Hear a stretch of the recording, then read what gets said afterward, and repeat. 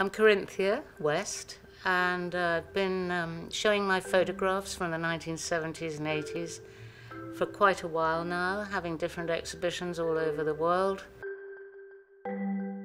I loved being an observer and not being the centre of attention. So being modelling and acting was being the centre of attention, but it gave me a sort of behind-the-scenes feeling of just looking at people and how they are on the street. And Auriens invited me to come and show in this wonderful building, and here I am, very, very ensconced in opening an exhibition. Pink Floyd flew this dirigible pig over the Battersea Power Station in 1976, and they were friends of mine, and they said, just come along. And there was this huge pig in the back of a van, blow-up pig, and it went up on a steel hawser. And then, to our horror, the hawser snapped, and the pig started to fly off. It ended up in a field in Kent, and Nick Mason and David Gilmour got called up, the Pink Floyd operation, and a farmer rather crossly said, are you the Pink Floyd? This pig's landed in my field and it's scaring my cows. Anyway, my photographs, kindly, the Floyd liked them so much, they put them in their exhibition that's touring around the world.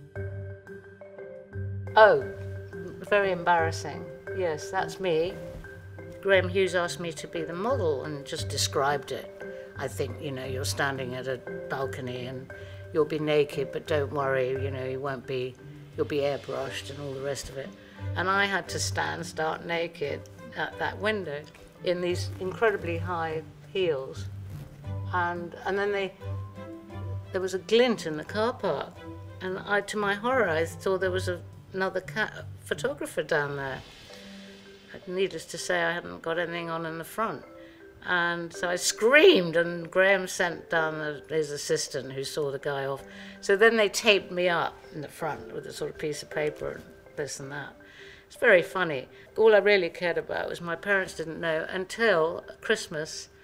I found out my father had bought 10 copies and given to all his friends. Very proud of his daughter for doing this. So anyway, that was a good laugh.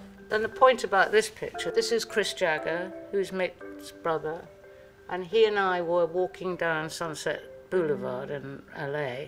This was a big poster in the window of Tower Records, blown up huge. So I went, oh my God, that's me.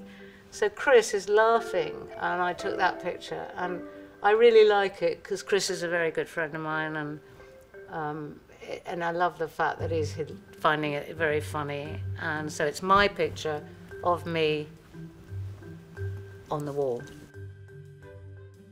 Well, I was hanging out with the Stones in Santa Monica. In fact, it was Ronnie Wood's house in Malibu, and Mick, and they were in between tours.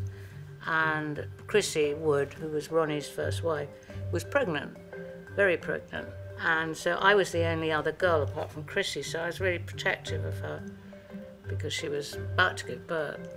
And so there was a big party one night with as usual every night, and I realised Chrissy was going into labour, and I said, we've got to call the doctor to Ronnie. Oh, Mick says, I know when a woman's having a baby, it's not ready yet, back to the guitar.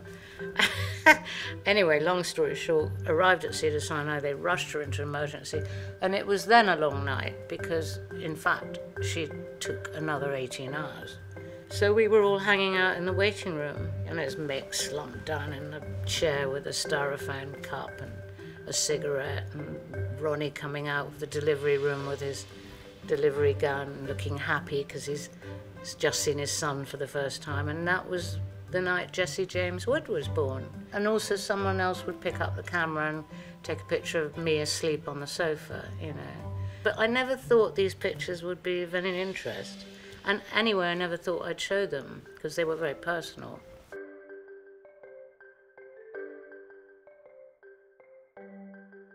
I feel very lucky. I mean, not many people have something they can do later in life. People ask me, do I take pictures now? Well, there's no point because I'm so busy looking at all the other ones I took, and you know, naming them and thinking, God, I must put on the back of that photograph who it was in case I pop my clogs.